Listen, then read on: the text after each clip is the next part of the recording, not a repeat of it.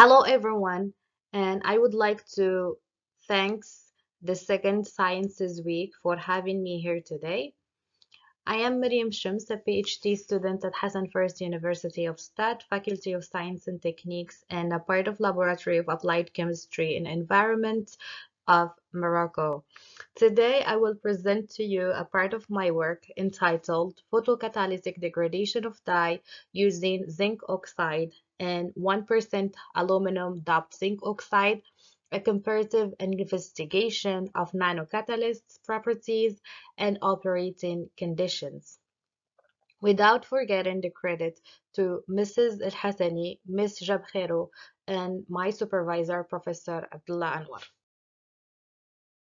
The presentation will follow the suggested plan: an introduction, material and methods, which compose of the synthesis of photocatalysts, photocatalytic degradation experiments, resultant discussion with characterization, with XRD, SEM, and FTIR analysis. And we will go to the photocatalytic studies with initial pH effects, dye concentration effect, contact time effect, and photocatalyst dosage effect. And finally, we will have a conclusion.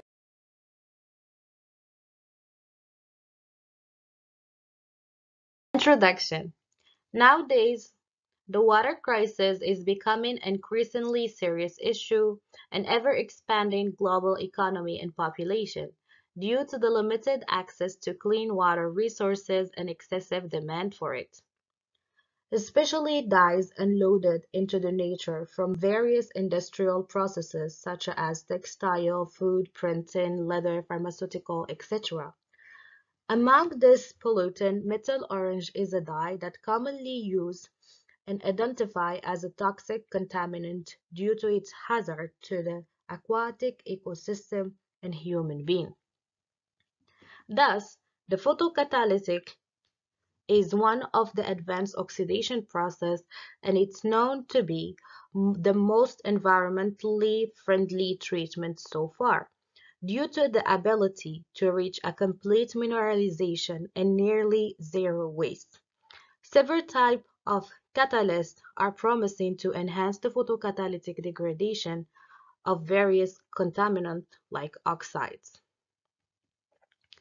Zinc oxide has gained a spotlight in the scientific community thanks to its semiconductor properties and its wide band gap, as well as its doped derivative.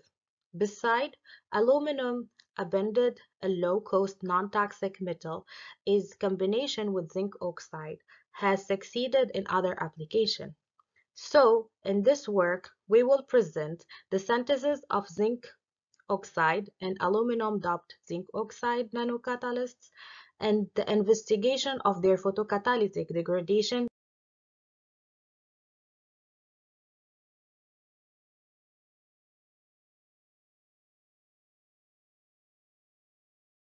Materials and methods. The synthesis of photocatalysis. By a simple and low-cost precipitation method, we start by dissolving zinc nitrate in water as a precursor and preparing the sodium hydroxide and start to adding it drop by drop until the pH of the precursor reach 10. And we will observe a wet precipitate at the end of the reaction. This precipitate will be filtrated and washed several times until the pH reach 7.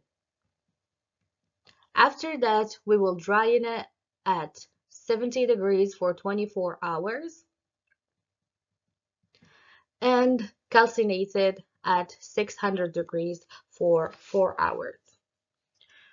To achieve the doped aluminum zinc oxide, we will add aluminum nitrate with the 1% ratio, add the precursor of zinc nitrate, and we repeat the same process.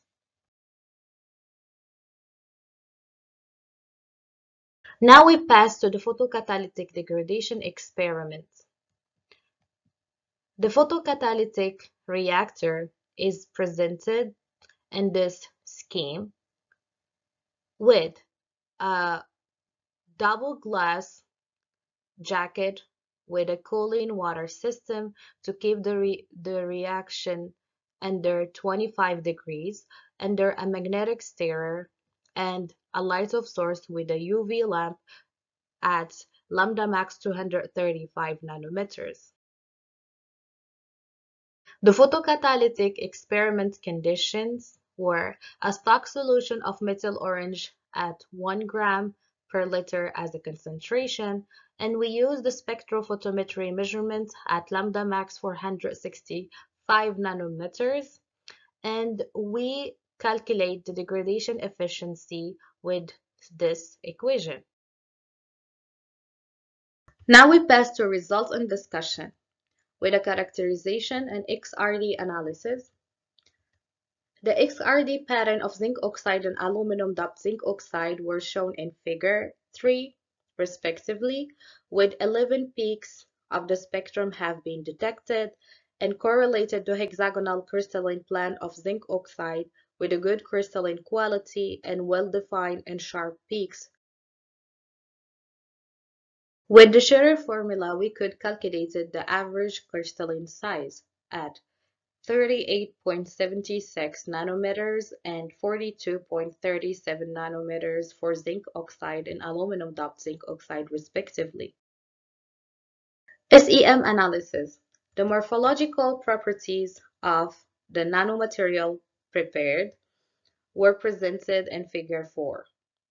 The images exhibit a compact structure with highly uniform spherical particles with an average size of 97.22 nanometers and 55.56 nanometers for aluminum doped zinc oxide and zinc oxide respectively. Now we pass to FTIR analysis. In this figure, we present the spectra of zinc oxide and aluminum doped zinc oxide respectively. We have a low transmittance band at between 3,431 and 3,416, which related to OH, stretching vibration mode, the adsorbed water molecules. And we have a zinc OH bonding was confirmed at between 872 and 889.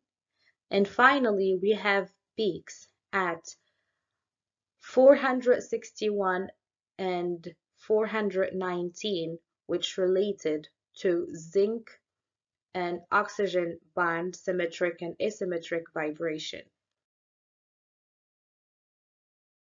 Photocatalytic studies, and we start with the initial pH. pH is a key parameter in the photocatalytic investigation since it regulates the reaction and the formation of hydroxide radical.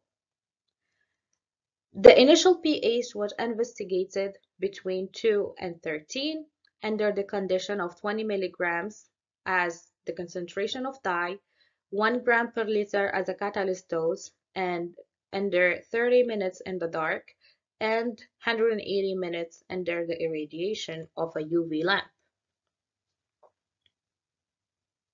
The photocatalytic degradation reached its maximum at 8 for the zinc oxide with 47.8% and at 4 of pH for the zinc aluminum doped zinc oxide at 98.1%.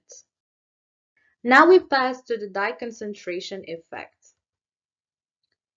At the optimized initial pH of 4 and 8 for aluminum doped zinc oxide and zinc oxide respectively, and under the same condition as the first experiment, and we adjust the dye concentration between 10 and 15 milligram per liters. The degradation rate reached its highest at 10 milligram per liters for zinc oxide and 40 milligram per liters for aluminum doped zinc oxide. And we can observe a decrease in the photocatalytic activity with the augmentation of the dye concentration. Now we pass to the contact time effect. The influence was investigated under the optimum condition of pH 4 and 8 and concentration of methyl orange at 10 milligram per liter as presented in the figure 8. The degradation efficiency increases proportionally with the irradiation time, and the degradation reached its maximum after 180 minutes for zinc oxide and after 50 minutes for aluminum doped zinc oxide. Finally, we will investigate the photocatalysts' dosage effects. The impact of the dosage was investigated under the optimum condition that we have previously studied, and we can see that the rate increases rapidly as the catalyst dose increase and reach its maximum at 1 gram and 1.5 gram per liter for aluminum doped zinc oxide and zinc oxide respectively, and it slightly decreased afterward.